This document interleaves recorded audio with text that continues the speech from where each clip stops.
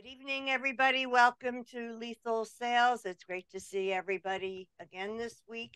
Our topic this week is why is it so painful for consumers to go to a car dealer and buy a car? Why does it seem like the dealers are in conflict against them? Who wants to go first? I'll take it. Okay, go for it. I'll take it. And the reason why I'm taking it is because this was the whole reason why I came back into the car business. It was such a bad experience purchasing a car after being in the business for 40 years that I said we have to invoke change to this because we're just it was made me speechless, and it still makes me speechless today to see how people are handled and treated in a car dealership.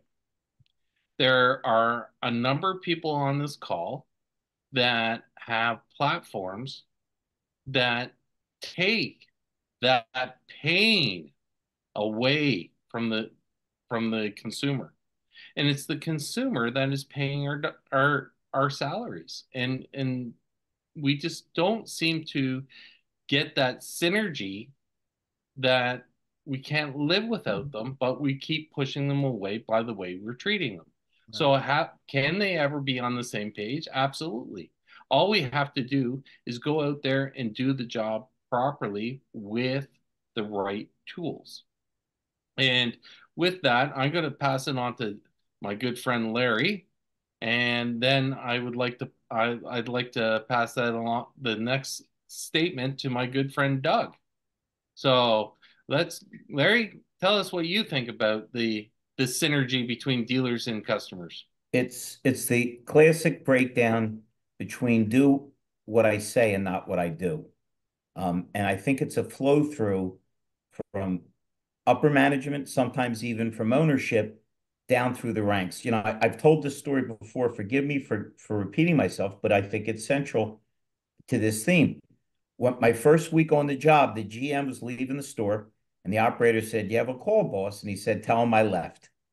So the message to anybody within earshot was to hell with the customer. If they have a problem, let them wait. If they want to buy 3 cars, who needs that? Well, we're not here to sell cars. If your treatment doesn't make sense, if you're not into putting your arm around people and trying to be empathetic, what do you expect to have happen? And I got to tell you, um, a lot of my really, really good friends are in the car business or are related to the car business.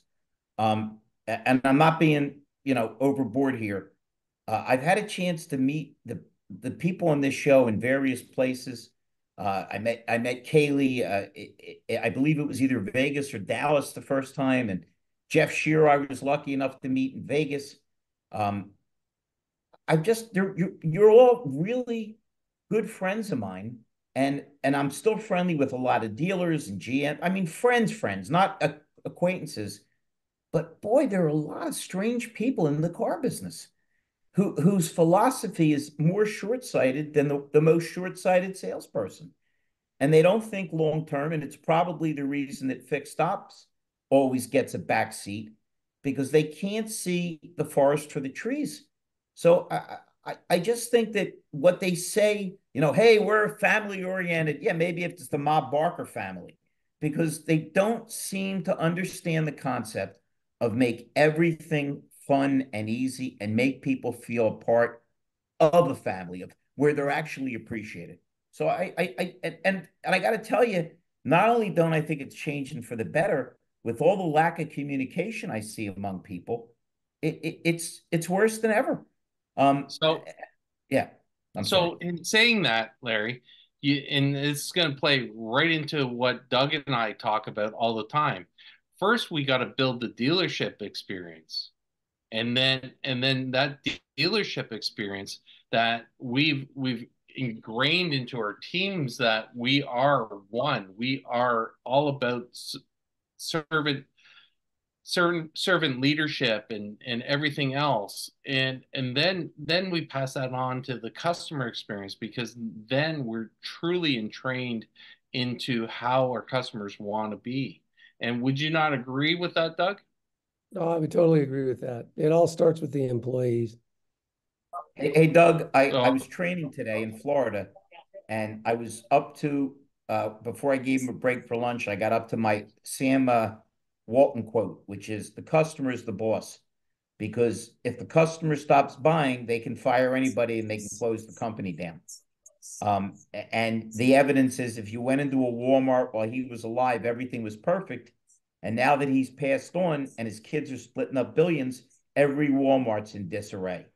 So once again, if your focus isn't clear, if you have a dog and you point, your dog never looks where you're pointing, he looks at your finger.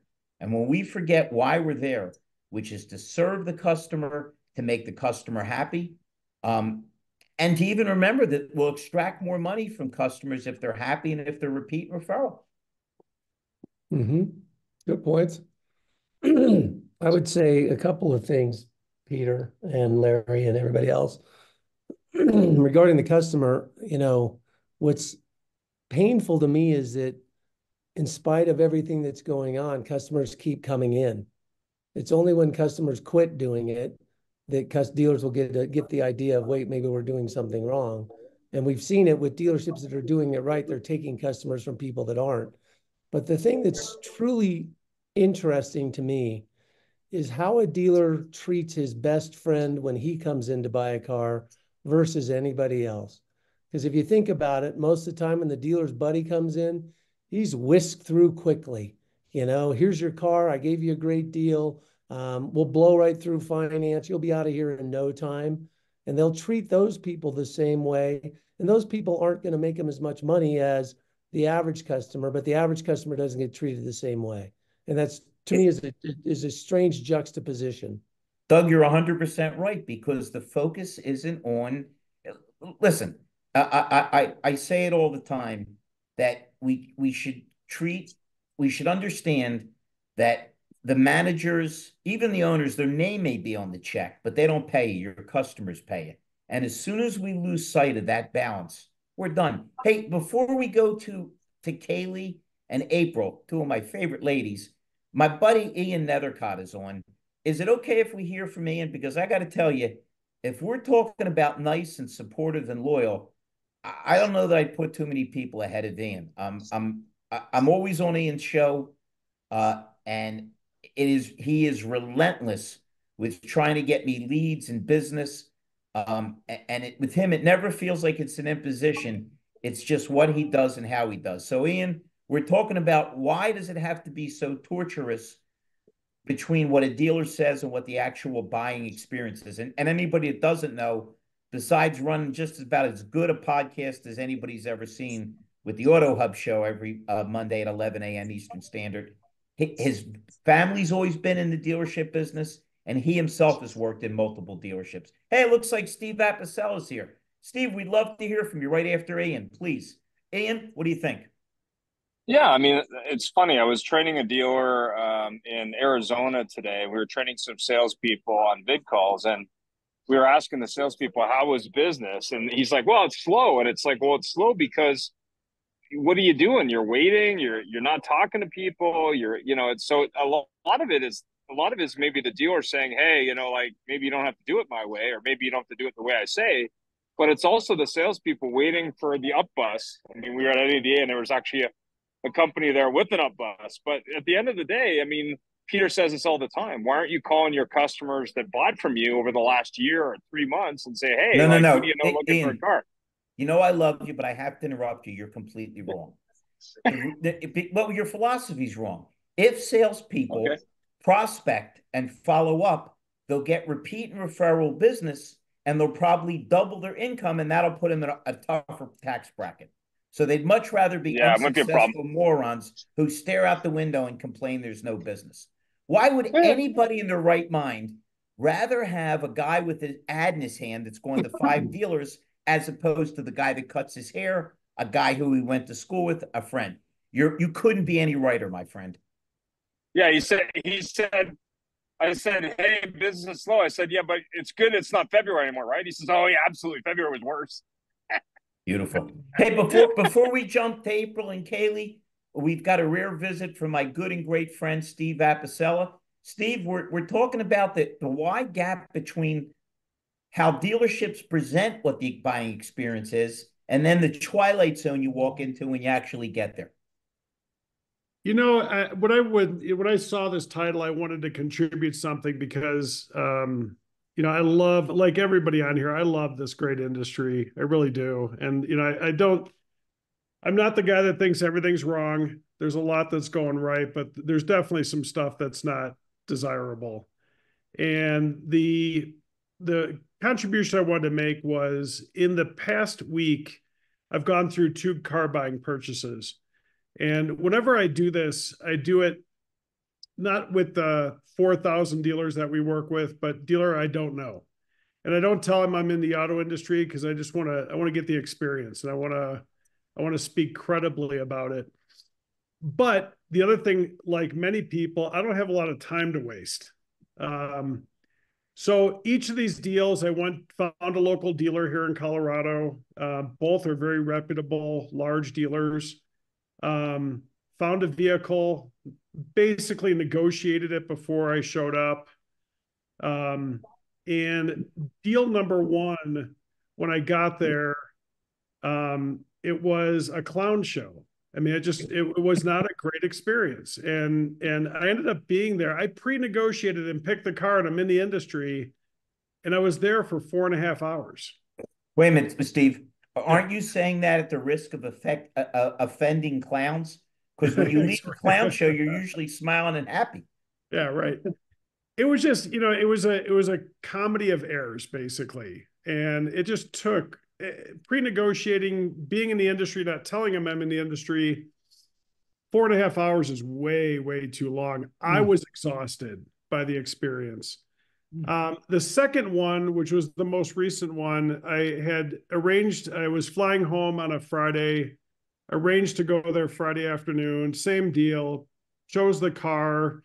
This was for a family member, pre-negotiated it, showed up, and they couldn't find the car. I was there for over an hour, and I said, I'm not going to fight traffic on the way home. And I've had a long week. Find the car, let me know, and then I'll see if I'll come back. So I left, and they shot me a text a couple hours later saying, hey, we found the car. You know, we'd love for you to come back. So the next day I just showed up unannounced. I had already, again, pre-negotiated it. The car was there. And at every single corner, the deal changed. And, you know, and I know, again, I'm in this industry, and dealers need to make money, and I get it. But I was there for 5 hours this time, which is not great. And at the end of it, after these comedy of errors, the deal ended up being the deal I negotiated before I got there. So it took us 5 hours to get back there. And then the final insult was they couldn't find the second set of keys. And the problem with that is they're going to order a set of keys, but they want me to come back an hour and a half away and get them programmed. And my interest level on that is just about zero. Steve, can I throw one more thing at it? And it's so nice to see you, my friend. Yeah, good to see you too. Let me tell you the scariest thing about what you just told me. Everybody that knows me will concede that I'm a little mentally unstable. I enjoy it, and it makes my life fun, but I'm careful. I'm never gambled. I don't drink, smoke, do drugs. I've only been married once. Same band for 30 years. I'm cautious. I'm a cautious lunatic. And one of the things I do is I appear to be reckless, and then at night I think, was I too reckless? Because I trained today for 3 hours and 15 minutes, and I had to throw the people out for lunch. That's how entertained they were. Right. The scary part is not that it was 4 hours or 5 hours. It's that these idiots will do the same thing tomorrow and next month. When you left, nobody said, wait a minute, it was 5 hours. Now let's real quick, and I'll move on. Let's count how many things are wrong with that.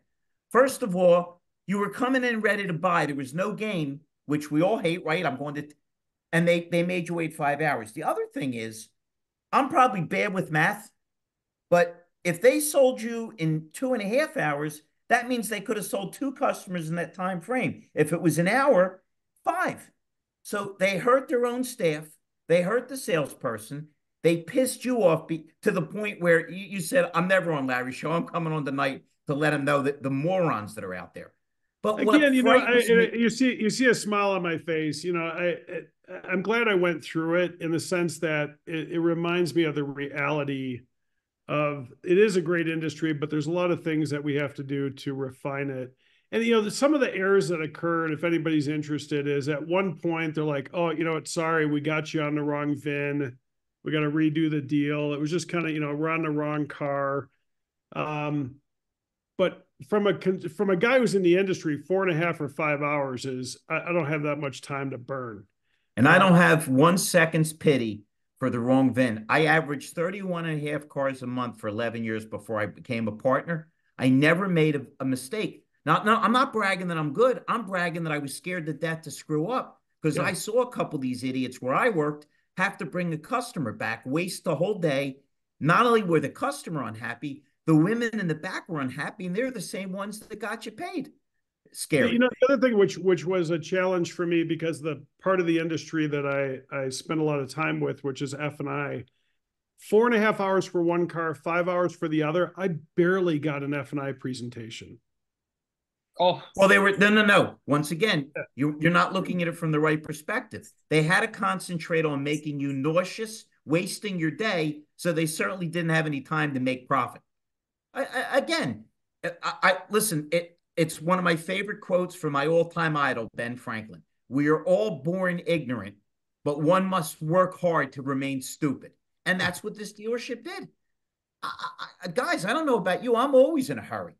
5 hours, 4 hours for a guy, and anybody that doesn't know Steve Apicilla, it's the nicest, easiest guy you'll ever meet. He doesn't have 1 ounce of jerk in him.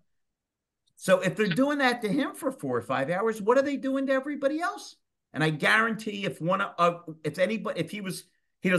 disclose it. He's a gentleman, but if he disclosed the name and we went through the same drill, the same thing would happen to us. Steve, thank you so much. I'm very sorry you suffered through that, but as always, it's great to see you. Yeah, good to see everybody. Yep. Come in whenever you want, man. Come in whenever you want. Larry. Yes. Larry, just before we move on, I know Tony has a 7:30 for his church group. So come on, Tony, you go first, and then we'll hear from our brilliant ladies. Go ahead, my buddy. You got to hit the mute button, Tony. It's that technology thing. Would you like me to interpret, Tony? You keep talking, you're on mute, and I'll Hey, Tony, I got your back. I read lips.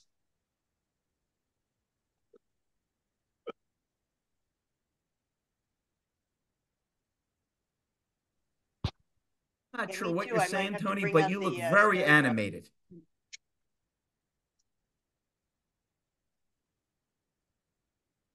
We got him yet? No, he's done. No.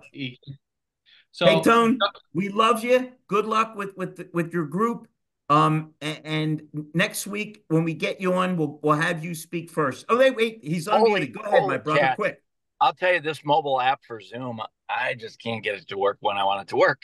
Hey, thanks, Larry. I'm going to jump, as you said, but guys, Friday morning, 7 Central, the APA will be on. We're going back to our old time, 7 Central, 8 Eastern. So we'll be on for 45 minutes before David Long's room. Invite you guys to come and invite. We've gotten some really positive response to the time change, including David Long, who has endorsed us and supported us. So we're excited about that. Sorry, I can't stay on for much longer. I love this conversation. At the end of the day, auto dealers have to stop being control freaks. That's the bottom line. We're control freaks. We feel like a customer comes in, we need to take control. Listen, here's what you need to do. You need to do this, and you need to open it up, drop the control, and move the deal. And it's just so much easier, guys. Why do we make it so hard? Love you guys. Hey, Tone, how long is your church group? When does it run till? 8:30, 4:45. So all right, if you want to come back on after the show, we're going to take a screwdriver, warm it up, and put it in Steve Apicilla's eye. Because if he went to the second dealer after the first, this man enjoys pain. He likes pain. Steve, I'm sorry for your pain, man. I really am. I know you're a great guy and I know you love the business, best. but man, we got to anesthetize our customers against this pain that we're putting them through. Love you guys. Got to go. Good night. All right. See you, Tony. Kaylee or April, we would love to hear from you too. And thank you, the both of you, for showing up so much. I'll let April go first because the baby's making a lot of noise right now. But I do have something to say. Well, you can put the baby on. Anything that drowns me out will probably make everybody else on the call very happy. It's just hard to talk when he's yelling. So. All right, April, you're up. Too funny. Well, I gotta tell you, I am absolutely exhausted, but my cup is full. Kaylee and I both had an opportunity to go to one of my most favorite conferences this week at Business Bourbon and Cigars. So I just got home about 2 hours ago. And obviously these conversations are out there and a lot of people are talking, and like I do say this a lot, and I said this on the women's conversation. Things are changing. Are they changing as quick as people would like? No. The fact that happened, 5-hour example to happen twice for Steve, that's just awful. It's crazy. Yep. It's just awful. And to have that many mistakes and issues like that's just, it's crazy to me that that's that bad. But I also know that I could go to any one of my stores and on any given Tuesday, I could have a wonderful experience. And on that same Tuesday next week, have the worst experience of my life. And I genuinely believe that a lot of times it boils down to the salesperson that you're dealing with, that direct human, and their ability to communicate and be the translator between the customer and the sales manager. And too many times sales managers nowadays just won't get off their butt and go talk to customers. And if they would, a lot of that would be solved. But that's April, that you're 100% right. But a lot of that boils down to the lack of training. And I'm not even talking about me coming in. I'm talking about role playing, going over things. Because if you don't do whatever you're doing, if you don't do it frequently, it gets stale. Yep. But here's the thing, Larry, and this is where this really comes from. We have, this is an epidemic in car dealerships, always has been. We are not proactive people. We are reactive people. And where that reactiveness starts this problem that just kind of seems to always spiral is in the hiring process and the onboarding. When we hire a human, how many times do they go a week and they don't even have logins to start training or these sort of things? And the training that they don't get is because, and I watch it with the sales managers. They get so tired of training all the time and then they don't understand that the lack of not training is the reason that the people keep leaving and then they have to start over. And that's it's the chicken or the egg. It's a April, can I could solve all our problems if we would just take the time to hire properly, only hire for upgrades and not hire to replace, not hire for desperation. And I think we would solve so many of these problems if we were really, really focused on staff quality versus quantity. And so much of this would be resolved over time if we made that a focus out of the gate. Sorry, go ahead, Larry. Well, you'll love this, April. I have my format, like everything else in my crazy life, is backwards. I interview people when I do a recruiting training thing. I interview for 2 days and then I train for 2 days. And I'm not making this up. It's so funny you said that. I'm at Gettle Hyundai in Lakewood Ranch, and I'm training at Gettle Toyota because they're putting up a new building. And I go in and the GM hugs me and he says, I want you to say hi to somebody. Sure.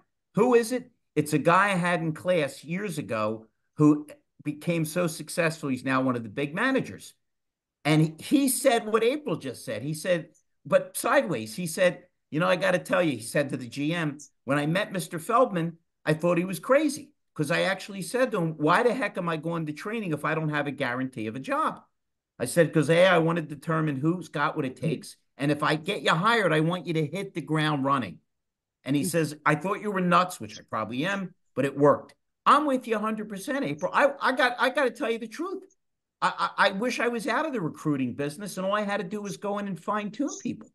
But because they don't prepare them properly, because they put them in a state of confusion and everybody passes the buck, they're making it difficult. Yep. 100%. Because there are times where we have really good experience. I mean, I just had an experience and this happened. It kind of the end of it happened today, so to speak. But, you know, this just goes to show how, like, I don't know. I think sometimes we're scared or something. I'm not really sure. But I had a bad situation happen about 3 weeks ago. I had one of my managers, and you know, I won't name names or anything like that, but I had one of my managers call a customer, you know, typical follow-up, left a voicemail, all things are well, hangs up the phone, but didn't hang up the phone. Oh, this is going to be good.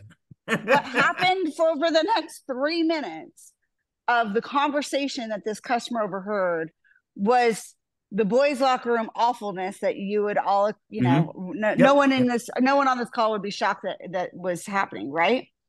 So everyone now is just like basically scared of this customer because he sent in. The general manager won't call and talk to him. The one of the desk managers, his idea of following up with this customer was, hey, Mr. Customer, I just wanted to call and let you know that we took care of the situation. Okay. Can we help with anything? All right. Have a nice day. They locked him out. They said, okay, we're not going to follow up with this customer, right? Just put him on the do not call, do not email list, And I'm like, well, wait a minute. Why are we causing this problem that making it worse? We're making it worse. I said, you know what? I'm going to call the customer. So I called the customer, talked to the customer, apologized, heard him, let him explain to me what the worst parts of it were. You know, the guy is not, you know, an a-hole or anything of that nature. And at the end of the day, I said, hey, I'm more than happy to still help you purchase a vehicle. I understand if you don't want to. I would completely get it. But I'm happy to be your point of contact going forward.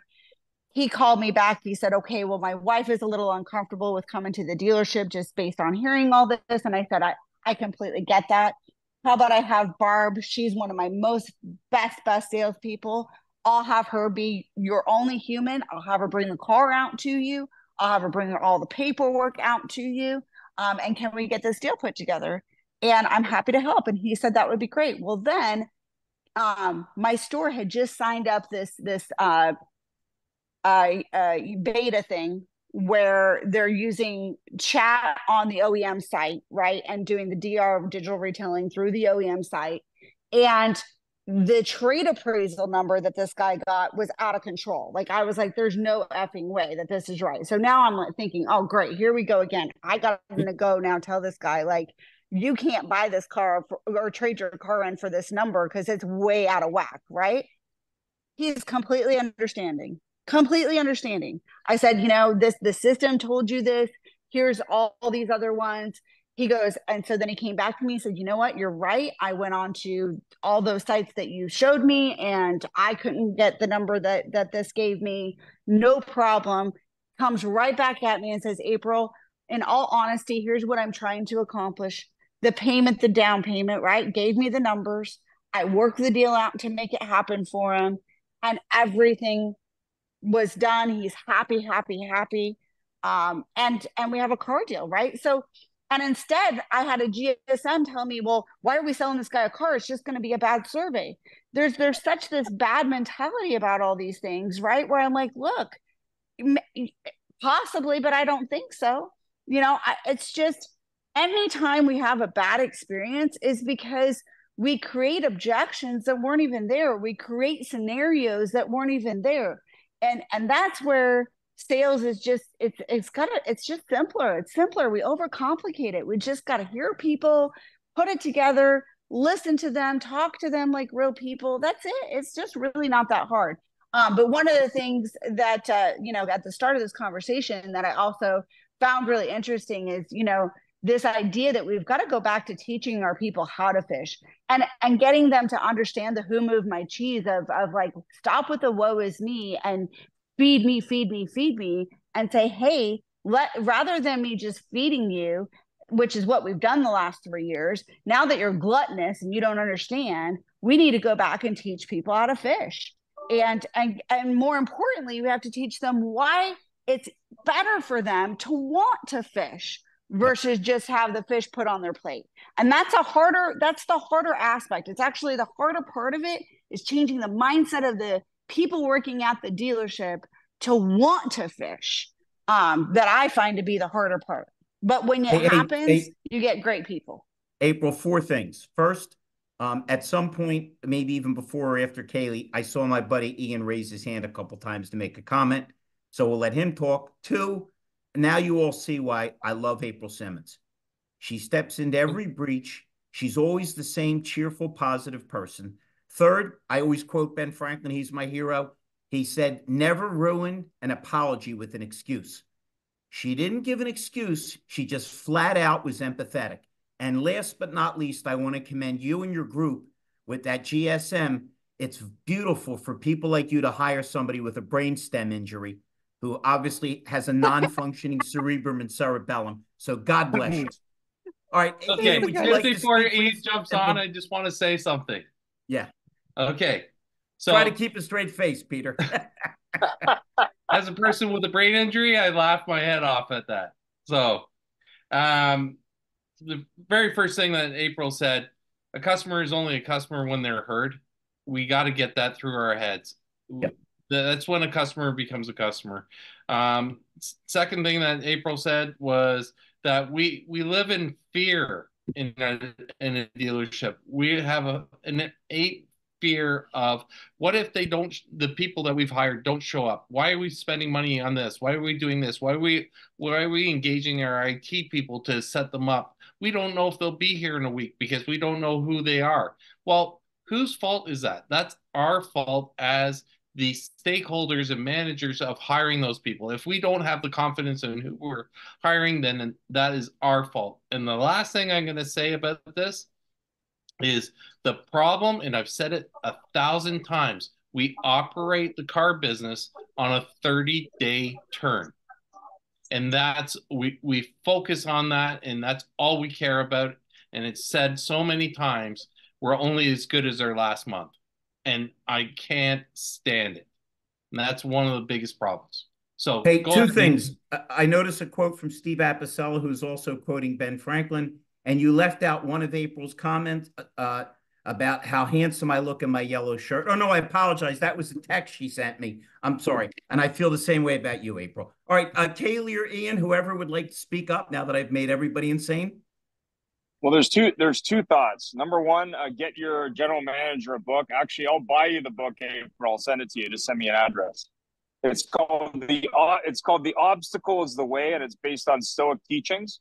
And it's a great book to turn every obstacle into an opportunity. The other one that's a great book for anyone who works with people of any type is called Surrounded by Idiots. It's the gentleman who came up with the DISC profile, and it will work in any type of situation in your life because it talks about situations and how do you handle not only people but personalities. It'll help you in your relationships, in management. It'll help you in seeing people in a different way. But also, don't be afraid to say you're sorry.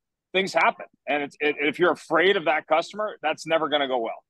Whether it's a chat bot or whether it's a person or whether it's a PR thing or whether it's a lawyer, it doesn't matter.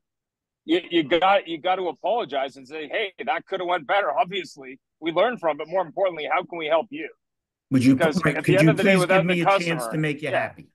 Yeah, without the customer, there isn't a business.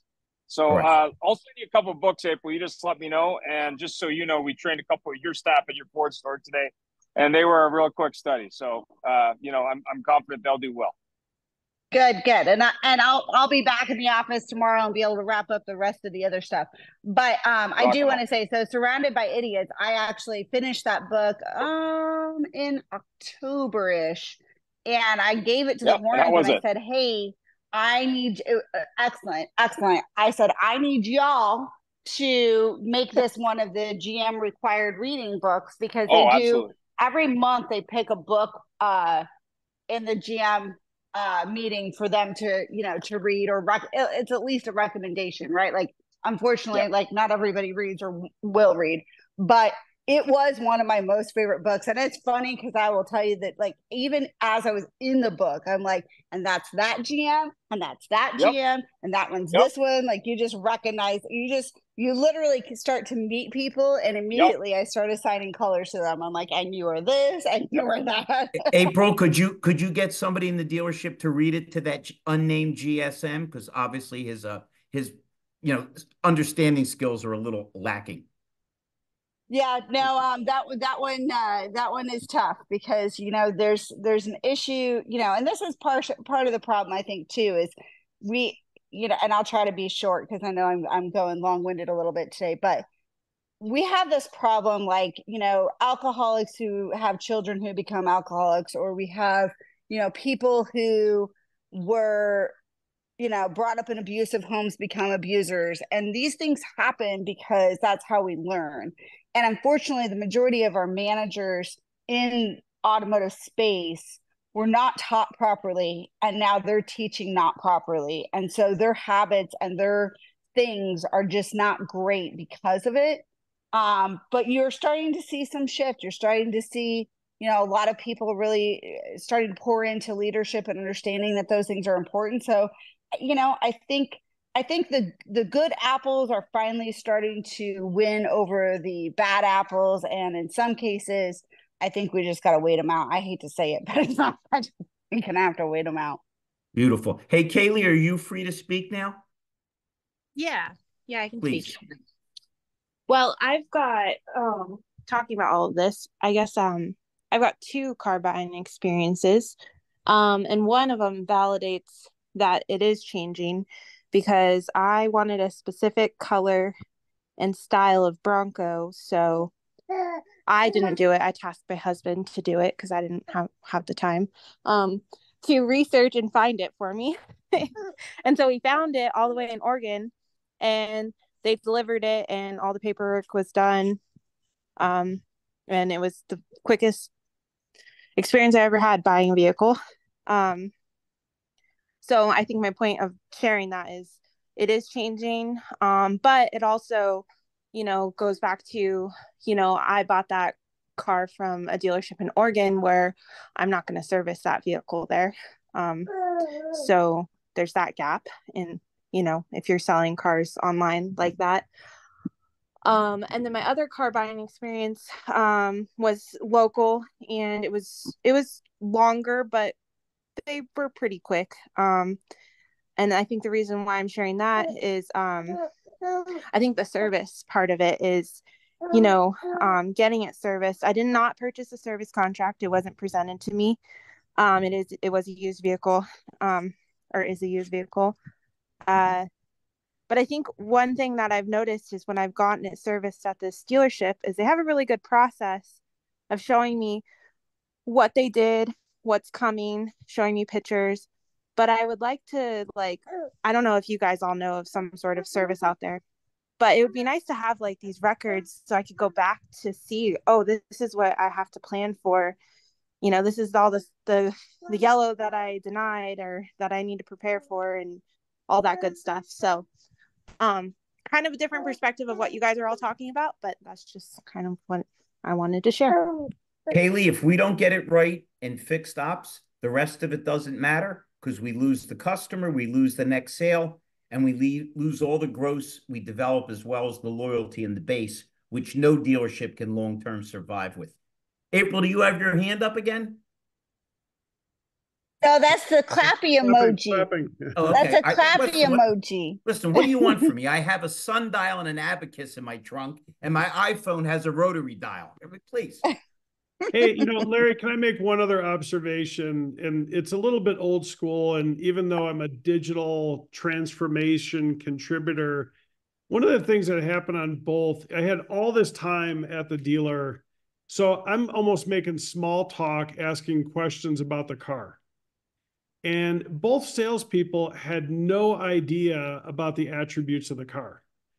And one of the things, because I asked, and I hadn't thought about it before, I'm like, well, do you have a brochure for the vehicle? Or apparently that went away a long time ago. Yeah, it's all digital. It's all on the websites these days. Yeah, and they were just going to Google to see if they can answer my questions. And it's an interesting thought, even though it's analog.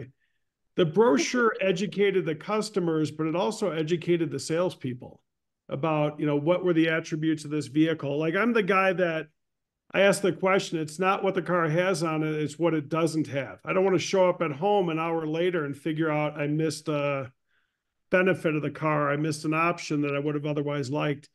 But the product knowledge was not terrific. And either. But Stephen, isn't it incumbent upon the salespeople to learn their damn product? One of the interesting things. One of the interesting things about this business, and I explained it again today, I got 12 guys I'm trying to get hired, is you have a lot of free time on this job. And how you use it is strictly your choice. If you want to moan and bitch, you'll waste your whole day. But if you spend some time thinking about feature advantage benefits on your vehicle opposed to others, because we never badmouth anybody, we just point out differences. If you do some role playing, and if you spend some time, A, the day flies by, you're not bored, and B, when the people show up, you're ready. Listen, I'm a boxing nut, and I can tell you I've seen a lot of great boxers get knocked out because they came into the ring without sweating. The other guy was warmed up, caught him with a right hand, and they were down. We got to be ready when the bell rings. And this comes down, forgive me for getting off track. My ADHD is popping in. I showed Joe DiMaggio's slide, and I explained to a couple of the baseball fans that they wanted to be this guy when they grew up. He was making $100,000 when the average American made $45 a week, and he married Marilyn Monroe. Right. And they asked him, why did he play so hard? Fred, when DiMaggio played, it was all day games, and he wore a wool uniform. Can you imagine standing in the Bronx or Boston when it's 102 degrees? And he said, the little boy in the stands may only see me play once. If this is the game, I want to be at my best. We need to instill that kind of pride in our salespeople. Virtue has to be its own reward, Steve, because as far as I know, they've stopped giving out trophies for it. If Yeah, they and I don't think, take I think every customer is different, of course, but I'm one of those customers that if I'm more educated about it, I'm likely to upsell myself. No. You're just like everybody else. The more we know and the more comfortable we feel, the better. Yeah. No, listen. I'm not kidding now. This Steve Apicilla is one really sharp dude. I mean, smart as hell. I would like to believe I'm kind of smart, but both of us, when we were in high school, if we didn't know the answer, it was like our hands were glued to our lap. On the other hand, when we knew the answer, yeah, I know that one. Nobody likes to feel stupid.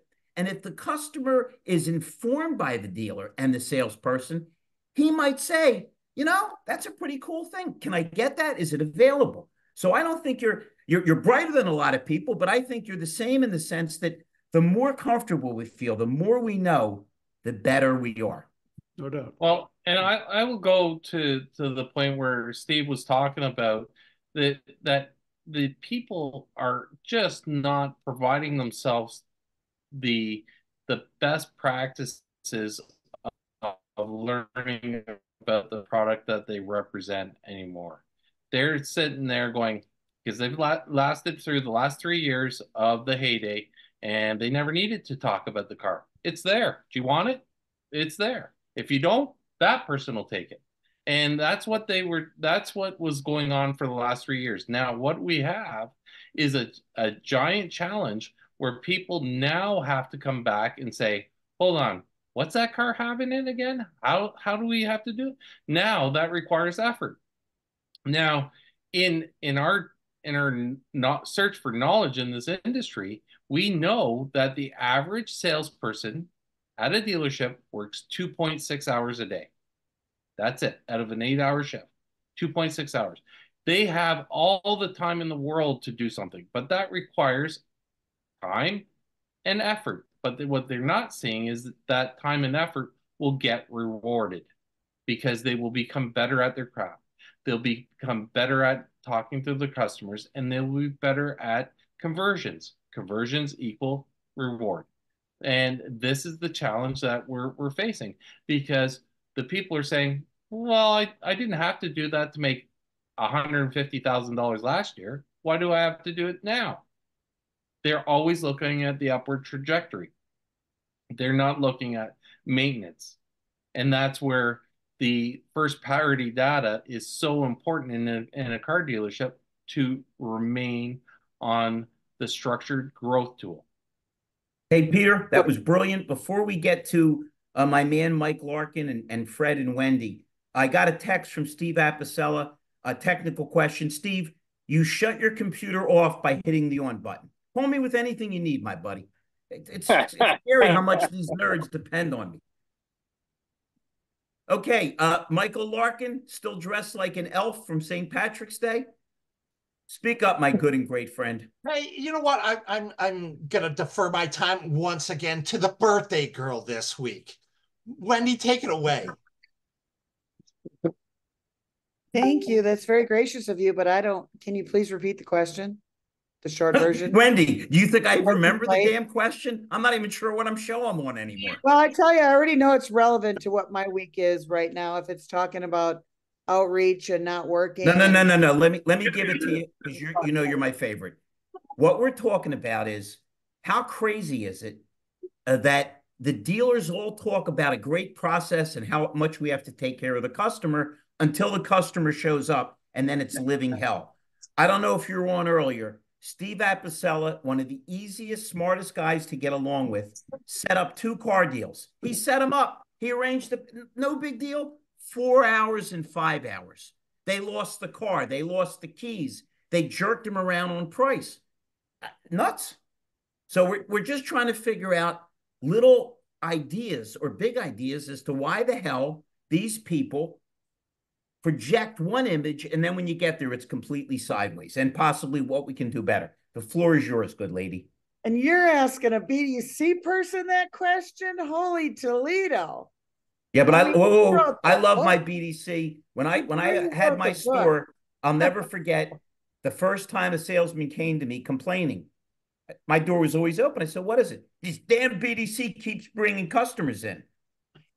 And your complaint is what? Perfect segue to what I want to share.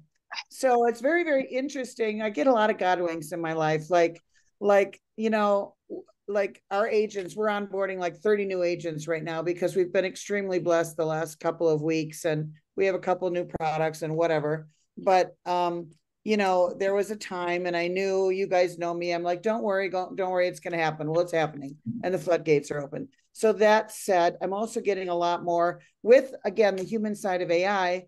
We're coming full circle since August. And wasn't that a great call this morning, Mike?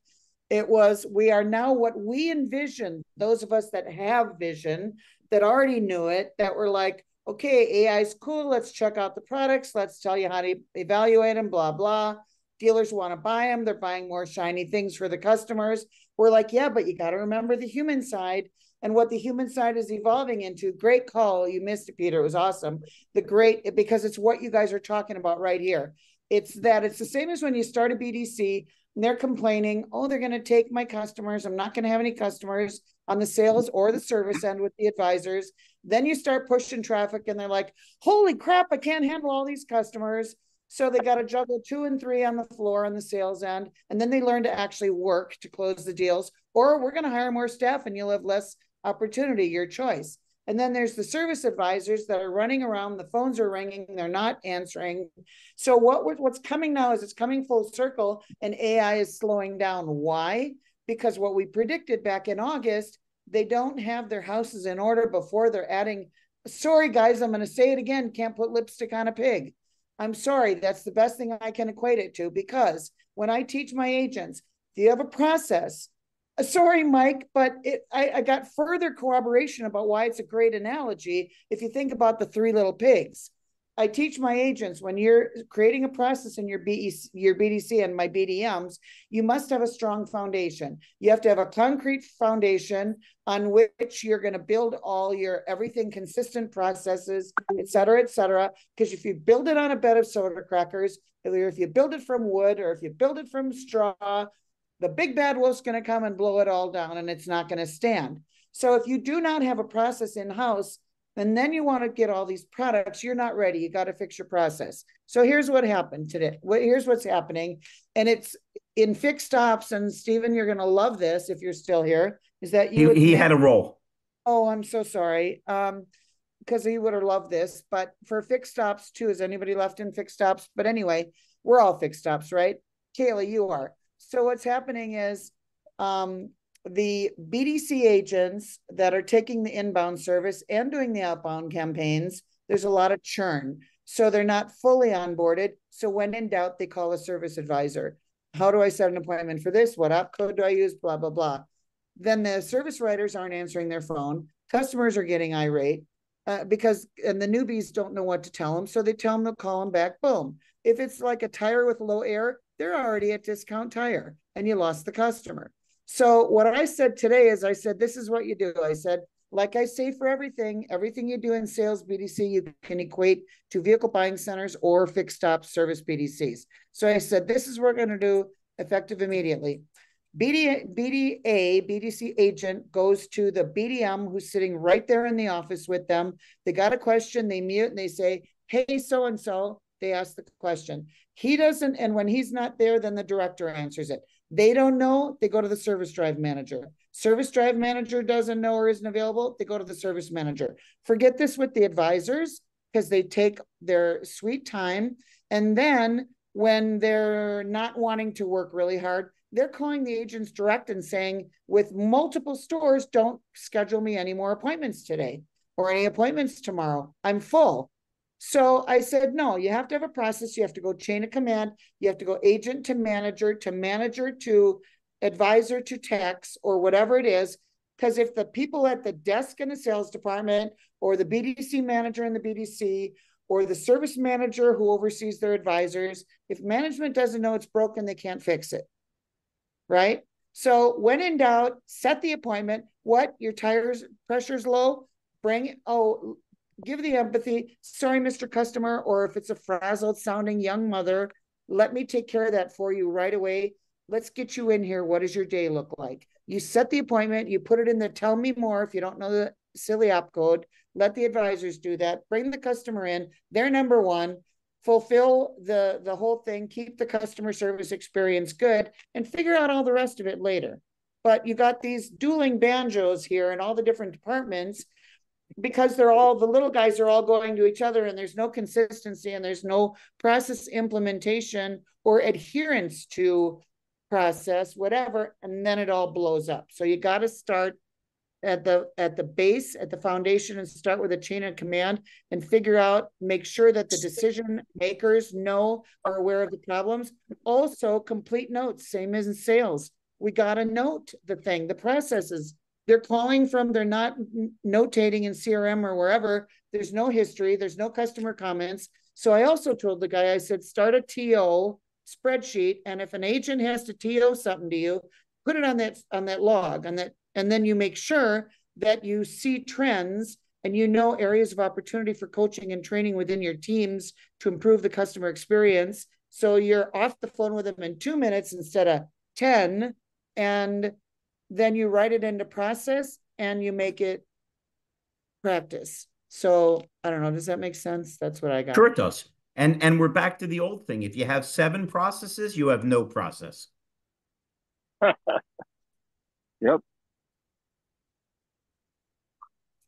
Well, guys, I was getting kind of tired. You got me all worked up now. That's great. We love it. Hey, we still have to hear from my deferring buddy, Mike Larkin, and one of my favorite guys, Fred Thorn. Fred, Mike, who'd like to go first? Your inputs are always welcome. Well, I just looked it up. There's just under 70,000 car dealers in the U.S. And I said it one of the first shows. The perception of society is as follows. Politicians are at the bottom. Lawyers just above that. And then car dealers. And Larry, the people that you're training out of that 70,000 are the tip of the spear, the best of the best.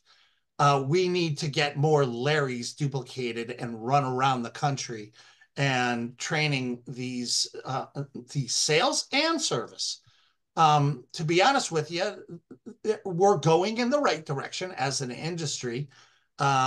But you're the 1%, Larry. And I'm just not stroking you here. It's the truth, based on the people I talk to, and I recommend you everywhere I can and every place I can in New England.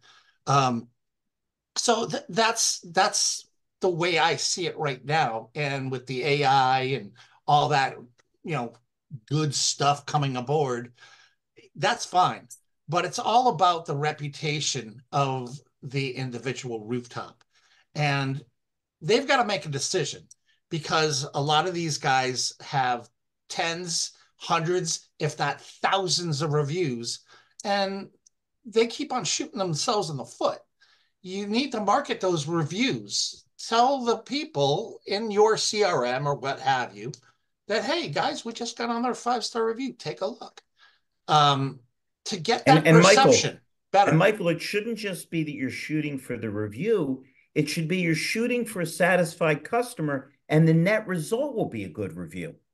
Right. But you're not writing the response to the review for the person writing the review. You're writing it for the tens of thousands of people locally that are watching that review, but your response to a good review or a bad review, it needs to be professional. So let me just jump on that for a second there, Mike.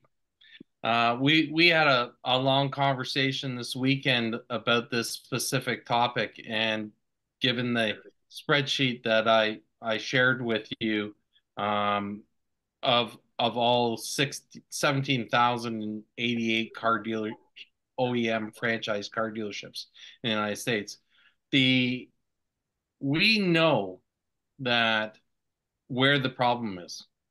We know we can address the problem. We need to get to those dealers that are the bad apples. It's not like we're looking at a under 20% challenge in our industry, but that 20% challenge is making the voice for the other 80%, and because their voice is that much louder, or their noise is that much louder, it's affecting the rest of the dealership groups. And we have to tamper out that bad voice and that bad noise. And that's what we're here for, is to go and address those needs and help them achieve a better status. Hey, Peter, of those that you shared with me, I was able to filter out 3,710 that need what we have. And I'm like, yes. Wow. Yes, absolutely. Hey, Fred, what do you have to say, my good and great friend? Not much, guys. I love you all.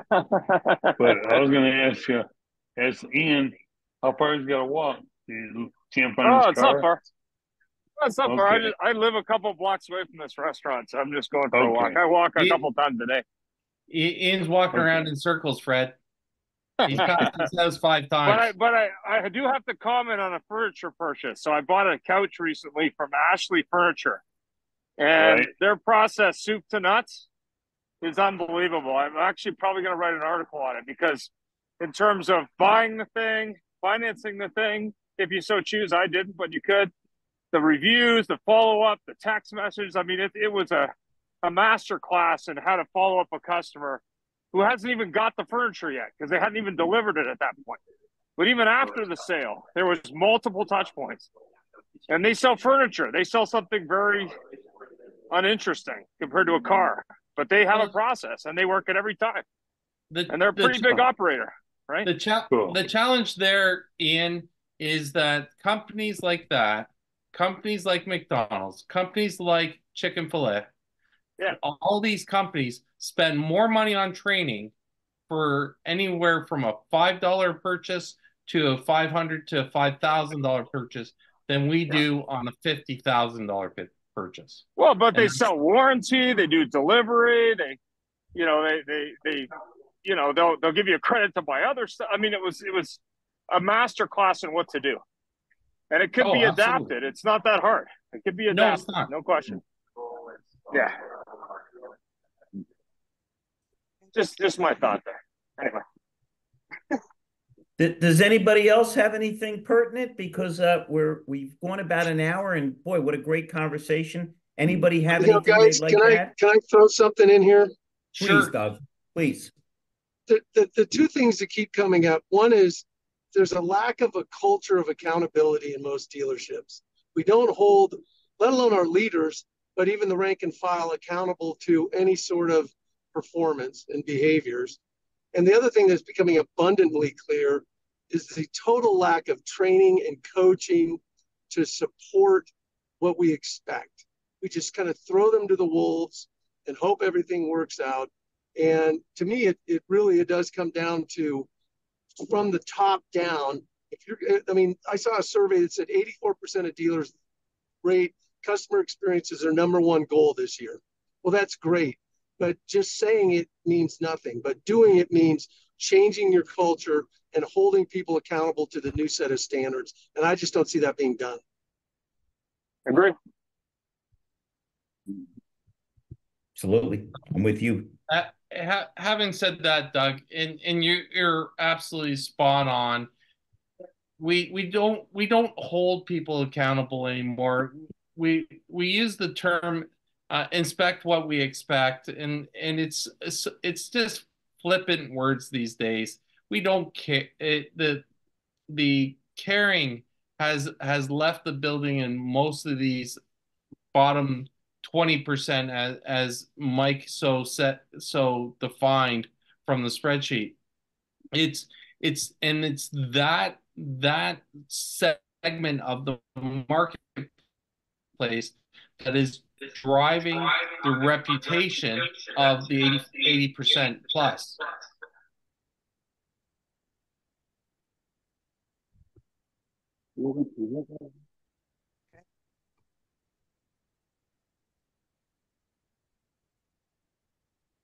All right, are we going to wrap up now? Unless anybody else has any pertinent. If not, man, it was so great to have everybody on. Every one of you, April, thanks for jumping on with 2 hours rest, and Kaylee and Wendy and Doug, and it was so nice to see Steve Apicilla, and it's always a pleasure to see my buddy Ian Nethercott. Everybody, appreciate you all. Pleasure. Thank you, everyone. Have a great night. Absolutely, this is a great night. See you next week, I hope. Thank you. Have a good week.